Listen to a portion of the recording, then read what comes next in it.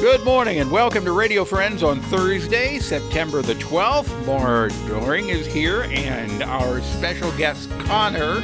Good to have both of you from Paws Medical and Behavioral Center. Good to have you here, Mar. Thank you for having us. We're always so happy to be here. Let's kind of recap Connor's story, because you're holding this little dog on your lap, and he comes every time you visit with us. What's Connor's story? Well, Connor's story is he is a rescue boy, but not just a rescue boy. He came from a puppy mill, and I had Westies my entire life, and sadly we had lost a year apart two of our wonderful, wonderful Westie babies, and I was looking and looking and looking for a new West Highland Terrier, and I just could not find one for some reason. I wanted to rescue one, and I heard about one that was coming due for adoption.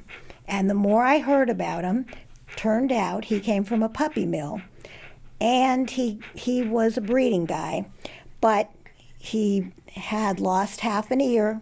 He only had 5 teeth, and he was 8 years old. So he was not everybody's first choice, right. But I saw him and fell in love. And the rescue, which was out in Nebraska, I was very, very blessed that they were so wonderful, and they helped us, and they let us adopt him. And he was delivered to our house, or actually to my clinic. But the amazing, amazing thing is, several years before, I had adopted another puppy mill dog, and I promise you, are identical looking twins. I think they must have come from they both came from puppy mills, and the incredible thing is, they looked identical, they act identical. And they're friends. Well, no, the one had passed, but one it's like passed. The one had sent Connor to us.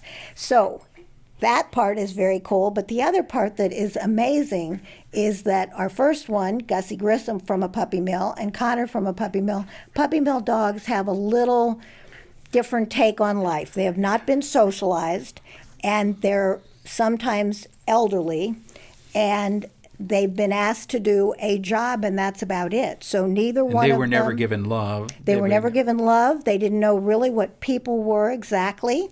They didn't know what... Well, in Connor's case, they thought other dogs would bite their ears or do some negative things sometimes, and so he had that, which was a concern. So they come with issues, but oh my gosh, it's like every day and every moment you're able to show them something new and show them love and show them how to socialize for the first time in their life. Yeah. And for Connor, it was the age of 8. And now Connor is very sociable. Yes. He comes down here all the time, and he's got that big smile, that doggy smile on his face. He's happy as can be, even though he's missing teeth there. Yes, he's so still that's adorable. That's Connor's story. That's a good picture of you there, Connor. But today, Mar, you wanted to talk about cats and cat behavior. Yes, because Connor lives with 6 cats, or at least shares his life with 6 cats. At my clinic, he goes with me every day, as well as his other brothers and sisters who are doggies, and there's 6 cats there. So they have to kind of adjust to each other. And the wonderful thing is that people sometimes don't realize is that cats can be trained, cats can be socialized. Of course. And anybody that has a cat knows there's a couple of things about cats that you should know that helps when you're getting a new cat of any age, kitty or adult cat, that helps a little bit along the way. The first thing is cats are not small dogs. They have their own set of rules, and they socialize a little different. So the doggies have an actual pack. Cats fit in and want a family, but they choose a little differently. Right. They want things on their terms. Exactly. And some are more open to it than others. And some of that has to do with how they were raised by their mom cat, or at what age they actually left their mommy cat, or what age they were socialized, and how you're doing it in the beginning makes a huge difference, just as it does for dogs, but a little bit different than dogs. The other thing about cats, so important to know, and I know you know, any cat owner and lover knows that cats do not like change. They like things to be on a routine.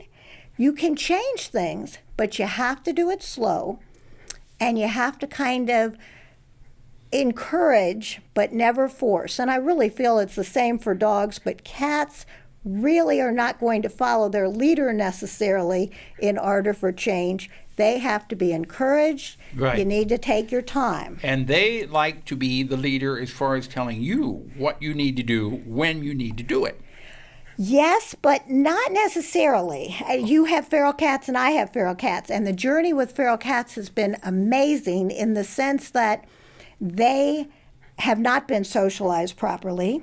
I knew the mommy of one, and whew, she was a scary little girl, but they are open in a different way. But you've got to, in a certain sense, be a leader in order to help them to be braver and but to I get tell you some one thing, confidence. and I've rescued 5 feral cats, and everybody had said there is no way that you can make a pet out of a feral cat. There is no way. Well, I'm here to tell you that is not true. That's right. And that is not true. That's right. And I have 4 as well, and you're 100% right. But it starts from the day that you adopt them. Right. And then building their confidence up and going slow and showing them you're not going to force them into your family. You're not going to force them to love you. Some of them may not want to be touched right off the bat. Ours were very, very, very scared because their mom was very, very scared of us. But once they chose us, and once we were able to help them to learn that we not only meant no harm, we were all about wanting to be there to help them. When they entered the home now, oh my goodness, these kitties give us kisses. They're on our laps all the time. The worst part of it is I don't get to do work because they're sitting on my papers. Right, but especially when they're walking across a computer keyboard. Yes, yes, yes. Typing their own letters. Exactly. All right, if you want more information, but keep this in mind, you can make a pet out of a feral cat. Yes. You just show love and patience. You have to have patience. Yes. If you want more information, you can contact Mar at All Paws Medical and Behavioral Center in Old Summit. And your phone number? It's 573-896-4040. Okay, and please come back again and bring that happy, smiley dog, Connor, with you. I would love to. He loves Okay, coming. Mar. Tomorrow, Office of Cultural Affairs, Missouri River Relief. Something you'd like to hear or see? Drop me an email, pepperp@missouri.edu.